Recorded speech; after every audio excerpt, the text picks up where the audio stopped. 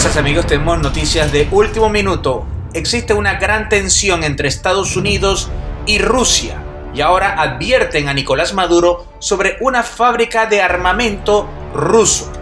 De hecho, estarían pidiéndole a Rusia ayudar a liberar y a sacar a Nicolás Maduro, mientras que ellos están abriendo una fábrica de armamento.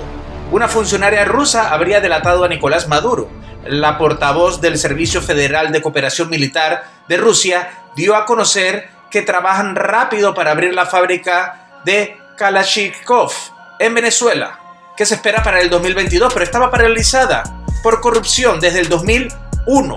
Mientras tanto, esto se trata de negociaciones.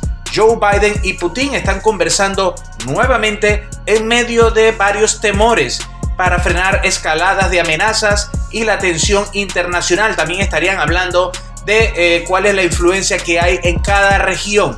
Y adivinen, están negociando. Mientras tanto, el gobierno de Rusia estuvo presionando para la construcción de esta fábrica de fusiles para que culminara ya el próximo año, ya que esto tenía más de 20 años que no se podía realizar. Pero todo esto es a la vez que Biden y Putin mantienen su segunda llamada en menos de un mes ante la militarización rusa en la frontera con Ucrania. Ellos están dispuestos a ayudar. La Casa Blanca dijo: haremos esfuerzos diplomáticos con Rusia, pero para eso él va a tener que hacer cosas también a cambio. Nosotros podemos echar para atrás todos los militares de la OTAN, ¿verdad? Pero él también va a tener que darnos algo más.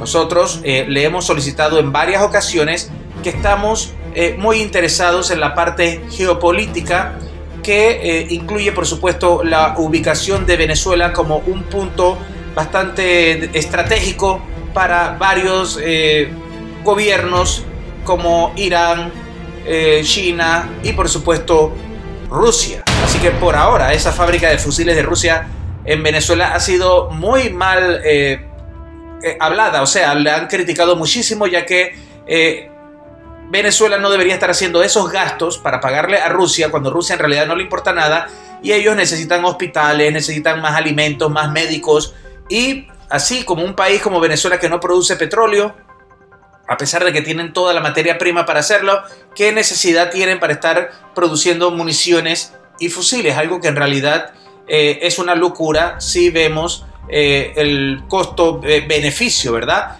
Pero los representantes del régimen de Maduro tuvieron que viajar a Moscú para explicar al Kremlin el estado de la obra y también por qué se ha atrasado. Por supuesto, Venezuela está viviendo casi en una era soviética. Algunos dicen que Estados Unidos habría temblado porque este gobierno de Rusia y el régimen iba a permitir que Putin estableciera una fábrica de fusiles, pero hay especialistas rusos desde hace mucho tiempo allí que están preparando los equipos y la línea de montaje, y para Estados Unidos esto significa que crece la influencia de Putin en Venezuela.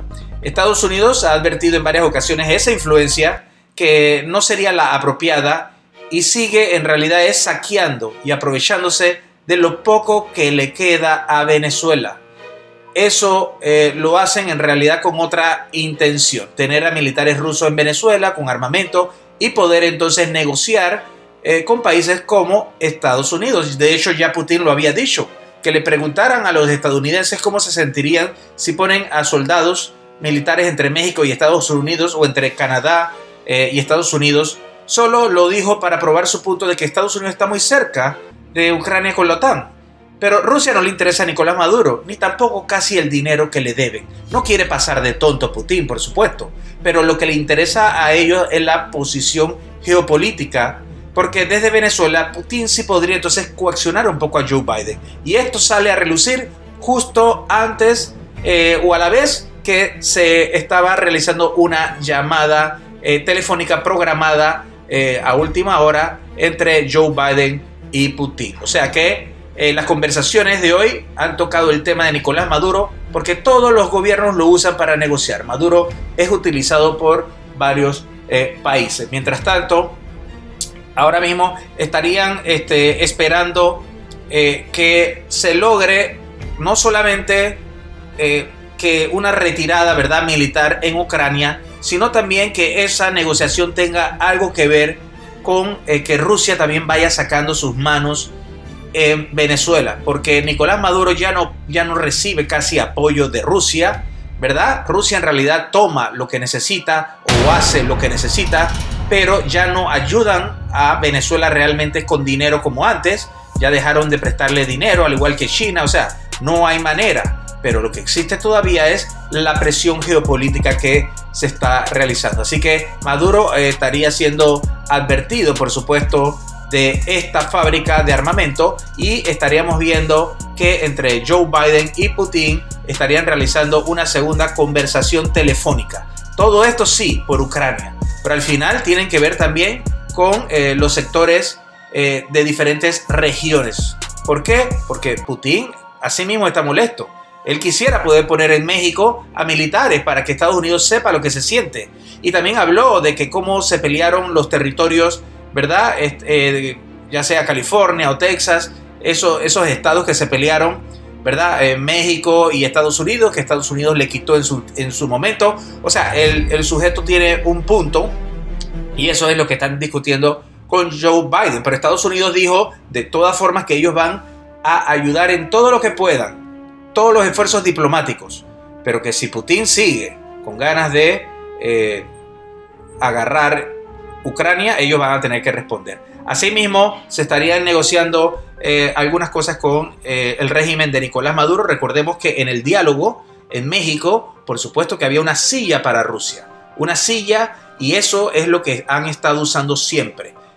Putin siempre ha estado usando ese as bajo la manga de poder amenazar o decir que mientras que ellos están con Venezuela y que pueden incluso meter cosas allá, ellos tienen contratos desde hace muchísimos años, 2001, ¿verdad?, de cooperación militar. Entonces, por supuesto, ahora es cuando más le puede funcionar eso a un Putin. Y también Nicolás Maduro, que no le queda de otra. Maduro, mientras tanto, sigue tratando de ver cómo se zafa de la Corte Penal Internacional. Ahora ha hecho con su asamblea ilegítima cambios que son inconstitucionales. Cambió y bajó de 33 a 20 los magistrados del Tribunal Supremo de Justicia.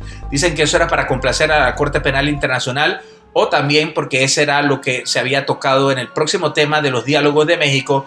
Era eso, pero lo que quiere la Corte Penal Internacional es que se reemplace, no que lo corten nada más, ¿verdad? Claro, quitó a muchos chavistas también. Entonces eso podría ser algún tipo de estrategia también con lo que viene con Barinas, porque Barinas va a ser el punto de ebullición para que se dé una especie de implosión social, militar, y el mismo chavismo estaría en contra de Nicolás Maduro, porque no se sabe muy bien en realidad si a quién van a apoyar, a un Jorge Arriaza, si estaría eso dentro de los planes de Diosdado Cabello, o simplemente es que Maduro se está preparando para poder él manejar en caso tal de que tengan que invalidar algún tipo de algún candidato que gane en Barinas.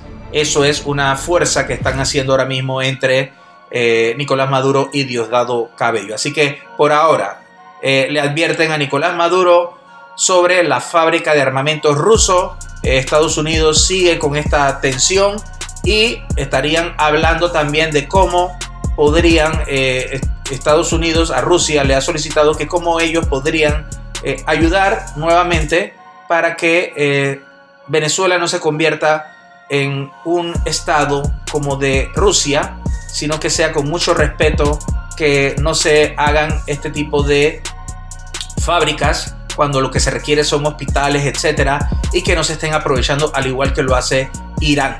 Irán es un tema un poco más diferente, y también el tema que existe ahora mismo con los disidentes y con Colombia, que ahora habrían dicho que están preparándose entonces para entrar a la Venezuela de Nicolás Maduro. Díganos, ¿usted qué opina? Déjanos tus comentarios y recuerda suscribirte a nuestro canal.